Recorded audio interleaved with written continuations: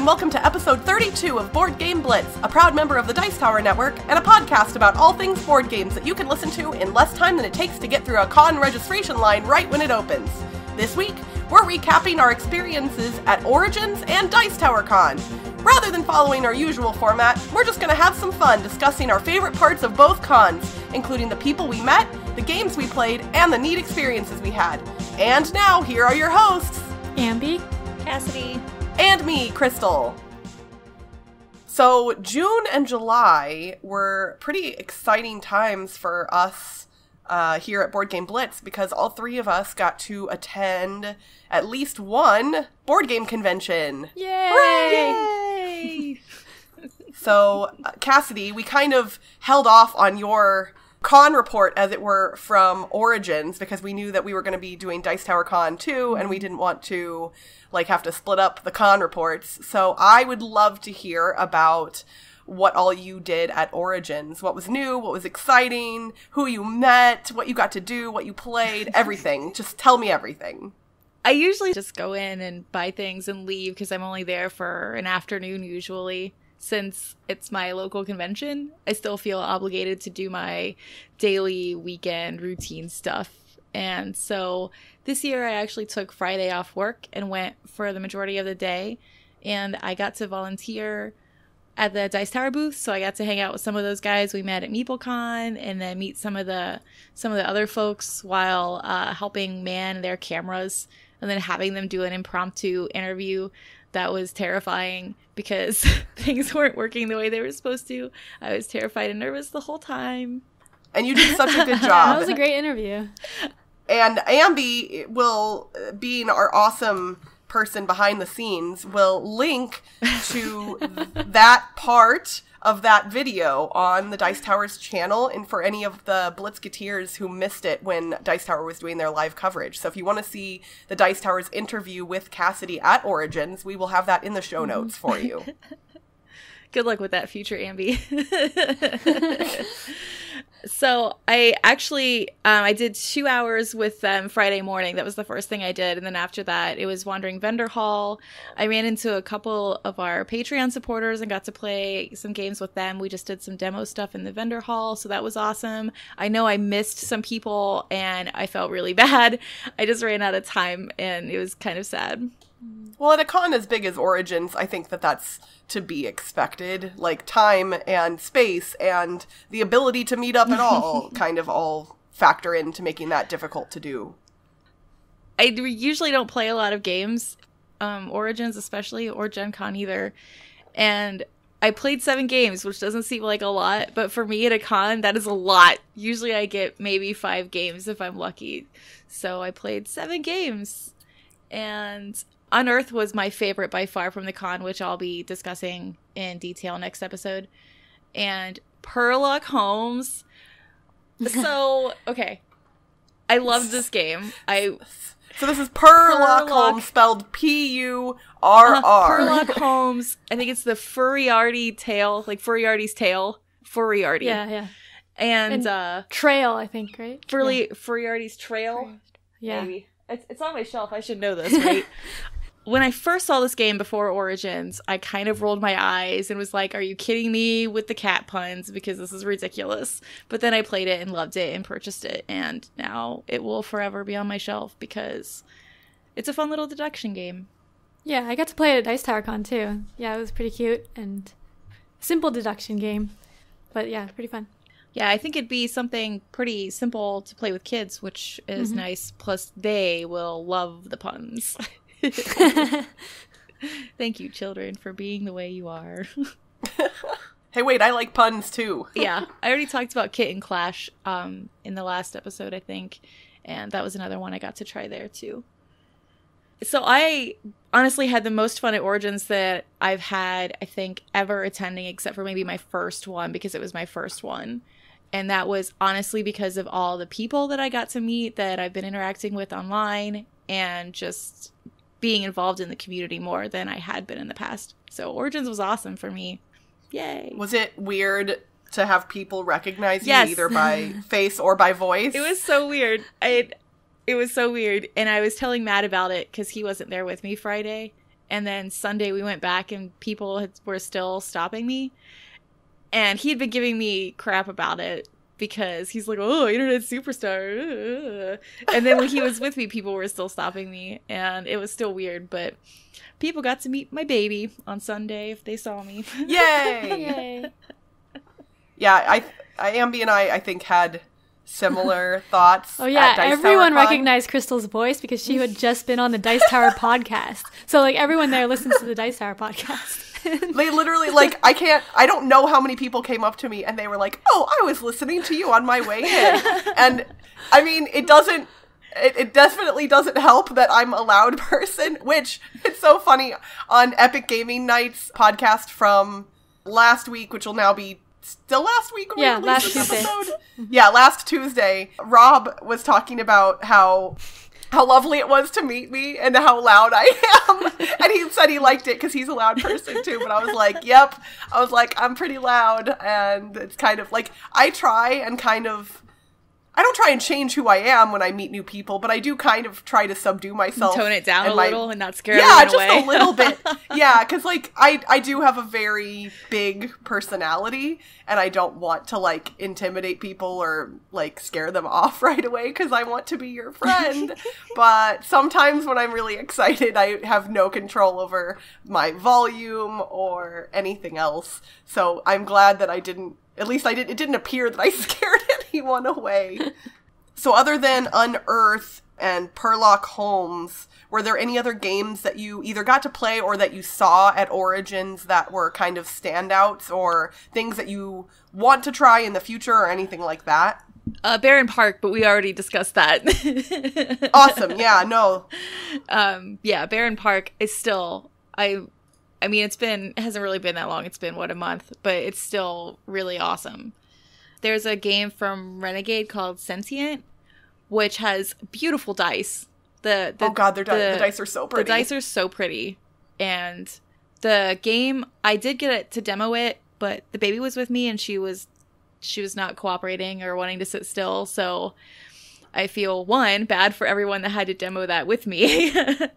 And 2, bad for the guy that was giving us the demo, but the game was neat. It was a little too mathy for me, and I know it wasn't even really that mathy, but I don't like to do math in my games unless I'm playing solo, apparently. But it's such a pretty game. It was such a pretty game. It does look very neat on the table, and the box and the art is so pink, and I won't lie, I love that. I'm the sucker for girly colors. But yeah, a lot of people were playing it, and I almost got into a game. I was this close, but I had to go take a phone call, and they were, like, almost ready to start, and I was like, if I'm not back, start without me. And I got back, like, just as they had started the game, and I was like, darn it! So I watched a little bit of it, and it looks very interesting. I don't know if it'll be a game that I'll love, but it looks really cool, and I still am interested in trying it. So was there anyone, Cassadi, that you met at Origins that you want to give a shout-out to, or anything like that? Well, I already gave my shout out to the 2 designers of Kitten Klash in the last episode. They were lovely people, and I can't wait to see them at the next con. I think they'll be at Gen Con, so it'd be awesome to see them again. And who else did I see? Oh, I'm forgetting names now. I did run into Patrick from What Did You Play Last Week? This week? I always say that wrong. What did you play last week? This week. I always say that wrong. Sorry, guys. I still like you guys. I suck. But yeah, I ran into him. I went down, I want to say Thursday night, late night, for an after-hours charity thing that they were doing. I ran into him there for a second. Oh, and the lovely ladies from Great Way Games. I did get to meet them, and they were lovely. They are basically the best humans ever. If our listeners, if you haven't started listening to Great Way Games yet, spoiler alert, their podcast is basically the best. And that's weird to say, but it's interesting because it's very different. I think, if I've mentioned this before, I don't care, I'm doing it again. But they don't talk about, like, recent gameplays or specific board games. They talk about the experience of playing board games. So it's very different than most board game podcasts, and they always put a positive spin on their discussions. It's never like talking about the bad aspects of things or negative stuff. And so it's just lovely to listen to. And they have Pet Corner, where they talk about what is going on in the lives of their pets. And I'm a sucker for animals. So, and really, those three ladies are just the best humans ever. So if you aren't listening to Great Way Games, you should definitely do that. Okay, so we got Cassadi's report from Origins. And then Ambie and I just recently got back from Dice Tower Con. And Ambie, I know you've been to big cons before, but this was my first not tiny con. So It was really exciting for me. And apparently it's not even a big one, right? Like no, not even close. Technically, like it's 3,000 3,000 people. Yeah. But the biggest that I had been to prior to it was 600 people. So it felt pretty big to me, but I totally recognize why things like Origins, Gen Con, SN, UK Games Expo, like why those things obviously are the big cons. But it was big to me. Yeah, it's big to me too. Best way. Yeah. I loved it so much. I cannot tell you how good of a time I had. I mean, I'm going to try. But the games that we played, the people that we met, the experiences that we had, all of it was just... I mean, the con as a whole is 100% my favorite experience overall in my life as a gamer. Hands down. Not, like, no contest. Nothing comes close at this point. And I have already reserved a villa at the hotel for next year's Dice Tower Con. Because, yeah. And apparently the villas are already sold out. Yeah, I think is what I saw online. Early. Which is crazy. Like, it's literally a year away. And now the hotel rooms are still available, the suites, but the villas are the cool ones that have like 2 bedrooms and they can fit technically up to like 8 people, although we're not going to have 8 people in a villa. But yeah, I got a villa, thank goodness. And it sounds like Ambie's going to be my roomie next year. Yay. And then we're trying to get Netter's Plays, Annette. I think she might be in as well, so she might be taking the other queen bed in the room with me. Oh man, now I gotta see if I can make it. Yeah! You definitely do, because it's the best. It's hard, though. Yeah. So enough about next year's Dice Tower Con. Let's talk about the one we just went to. Yeah. Ambie, do you have any games that you played that were kind of standouts for you at Dice Tower Con? Yeah, one of my favorite games I played there was Magic Maze, which is a real-time cooperative game for 1 to 8 players. I played 4 and 5 players. I played it 5 times, I think. So, and this was one of the ones nominated for the Spiel? Oh yeah, if I am yeah, it was. Correct? Yeah, but I really like real-time cooperative games. I have like a shelf of real-time cooperative games in my gaming shelf, like a whole area of it. So I really wanted to try this out. And it's really interesting because there are 4 different colored pawns that everyone can move, and you need to get them to their specific colored treasure and then get them out of the maze. But the trick is that each person can only do 1 or 2 types of actions. So like, for example, I could only move a pawn north, and Cassadi could only move him east, and Crystal can only move him west or something. And so we have to work together to get them to go where we want to go. But we can't communicate during most of the game, except there's a wooden pawn that means do something. It's like a do something token. You can put it in front of someone and stare intently at them, and that means that you want them to do something. But then there's also, during some spots in the game, you can talk. Like, there's hourglass tokens on the board. If you go on there, you can turn the hourglass timer over, and you might get extra time from that, or you might get less time, depending on where the timer was. And when you do that, you can talk until someone makes an action. So it's really interesting because there's 4 different pawns to move, and while you're focusing on one of them, everyone else could be focusing on another one, and they're like telling you to do something, but you don't know what they want to do because you're looking at this other pawn. It's hard. So you have to focus on everything at the same time, and it's really hard, but also really fun. That's Magic Maze. So that was like probably one of my favorite games. I also got to play Attack on Titan: The Last Stand, which is based on the anime Attack on Titan. It's a one-verse mini. And it looks pretty cool sitting on a table. Yeah. It's kind of like King of Tokyo for the mini. You roll dice, and then the one has these cards that they play, so there's some mind games there. It was pretty fun. Oh, I got to demo Flip Ships from Renegade Games. It's a dexterity game where you're like flipping a ship onto these cards to attack them. And yeah, that I remember seems really seeing cool. that one there now. Well, actually, I saw it at a different event, an Origins event. Yeah, did the whole thing. It was crazy.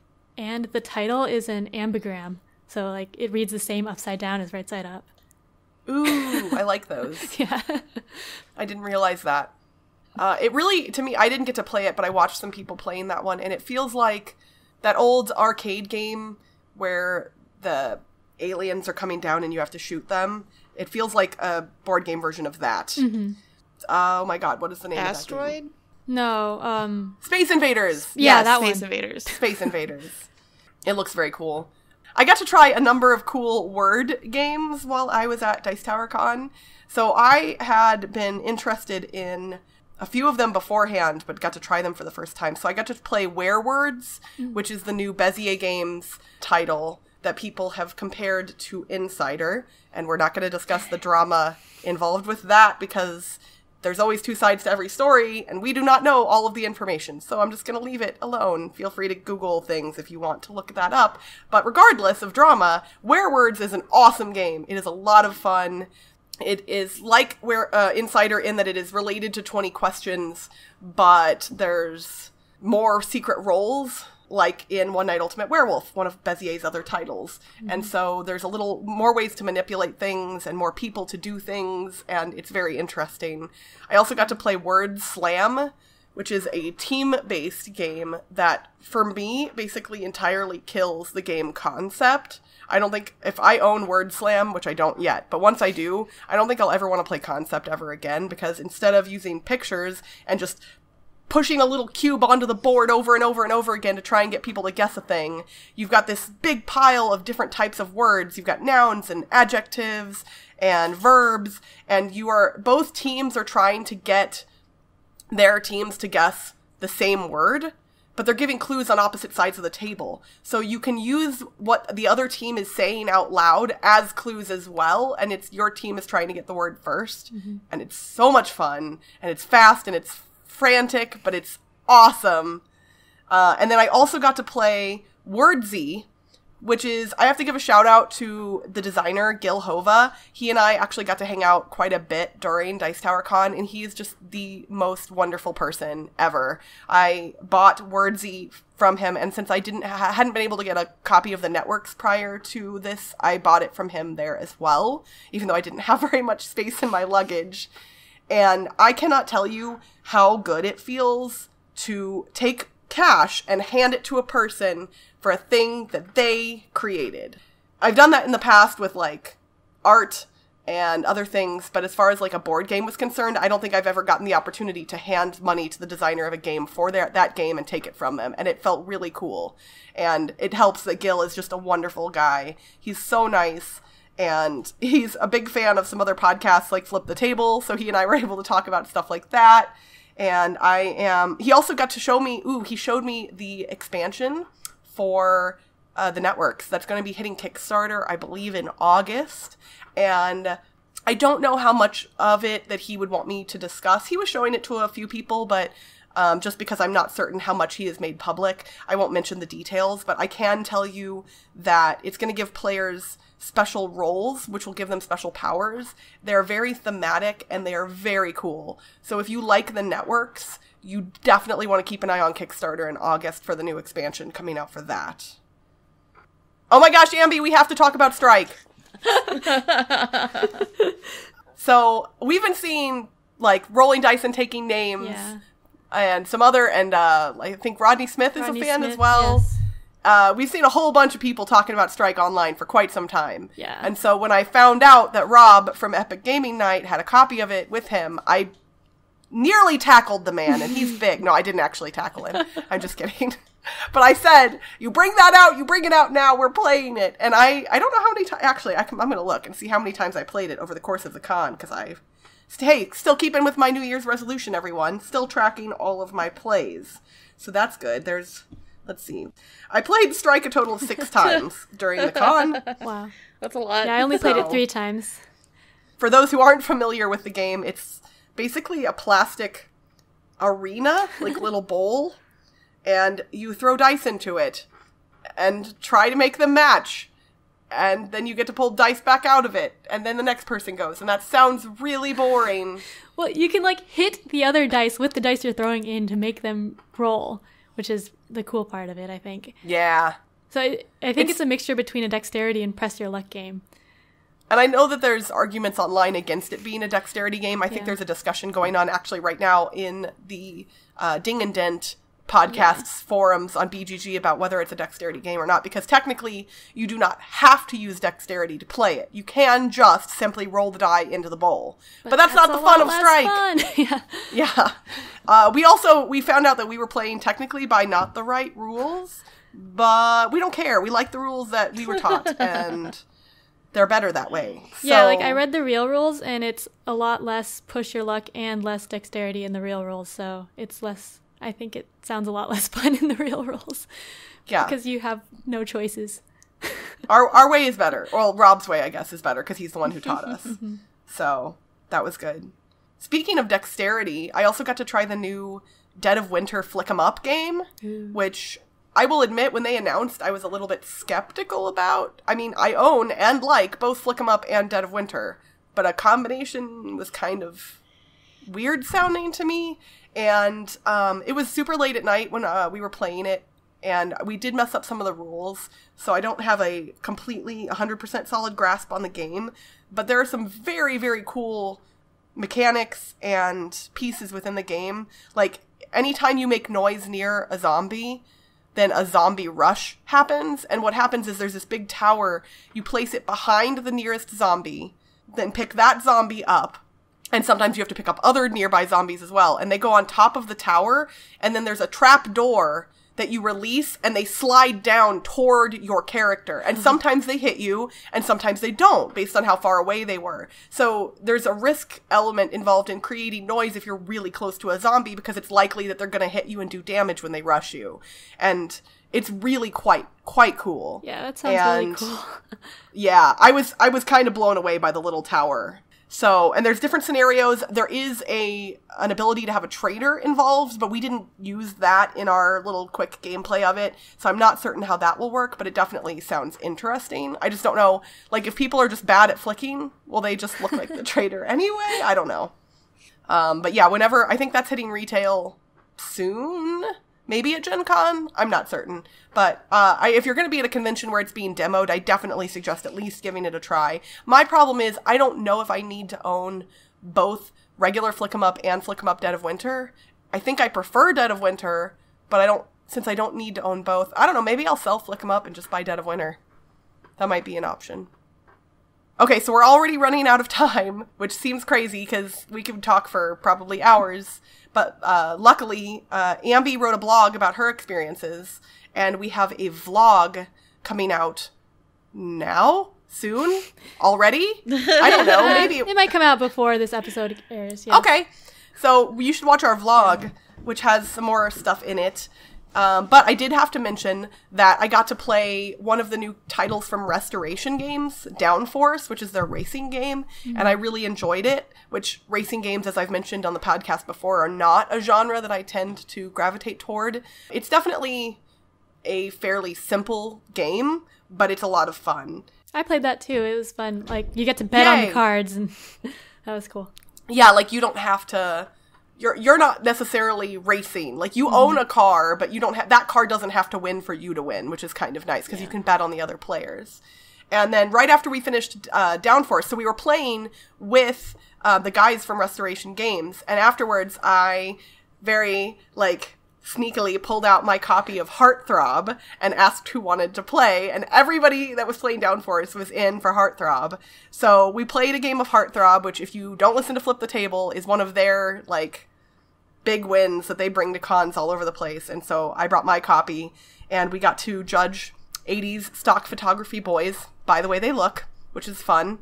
And I did not intend this to happen, but after the con, I got a tweet from Justin Jacobson, the president of Restoration Games, who said that on a call, their team for Restoration was talking about how they could theoretically bring back Heartthrob.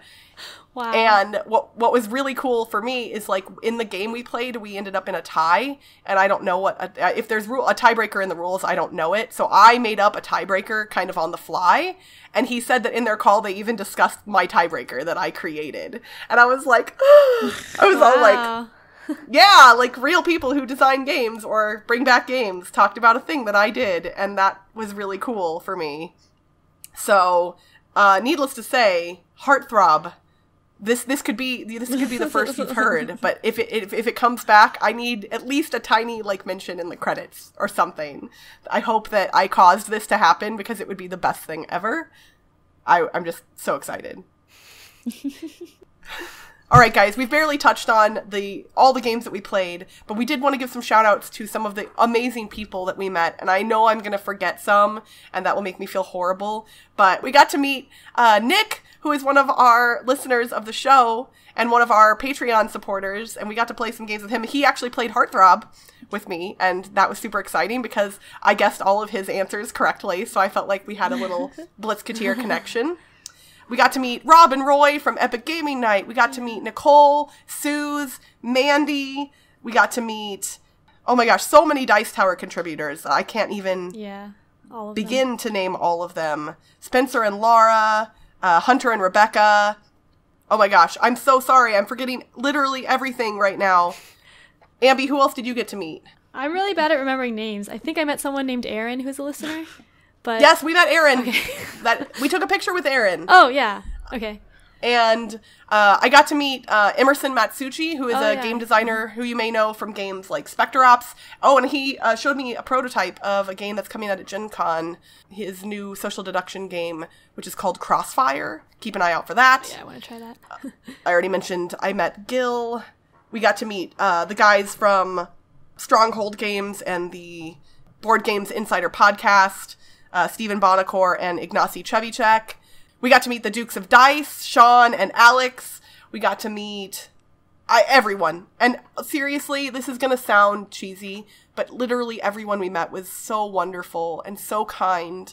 And there's just not a bad person in the bunch. As far as like the content creators and Dice Tower contributors, everybody is just wonderful, and if you said hi to us, or high-fived us, or fist-bumped us, or hugged us, or played a game with us, thank you so much, because you made, at least for me personally, this was the best gaming experience of my entire life, and it's because of the people. It's not because, the games are great, but it's because of the people that this was so wonderful for me.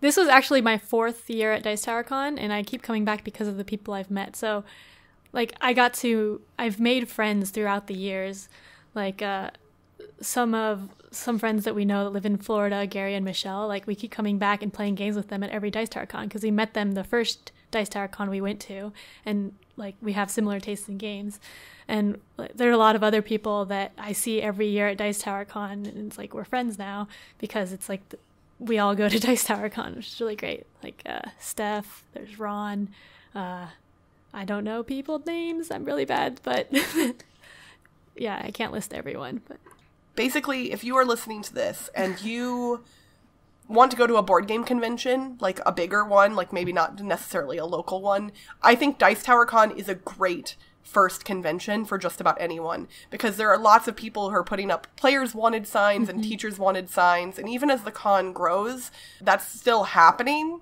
Yeah. So it's easy to jump into a game with pretty much anybody. And like, we set up games and we didn't even have a players wanted sign like up yet, but somebody would walk by and say, oh, do you have an open seat? And we would say, yeah, sure. And they would sit down and play with us all the time.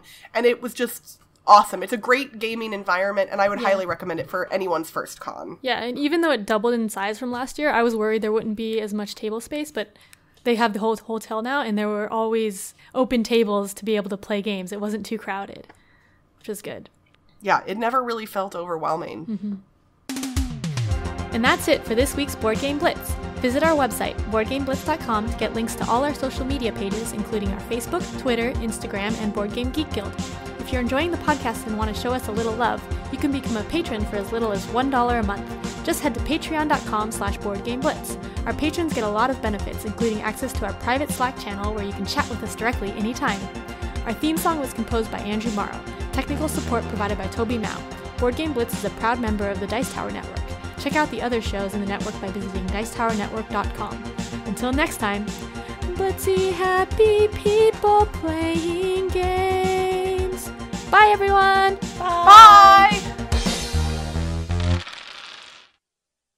maybe future Ambie will be able to put a link to their future stuff Ambie's in our gonna show have notes a as lot well. of work this episode. Sorry, man.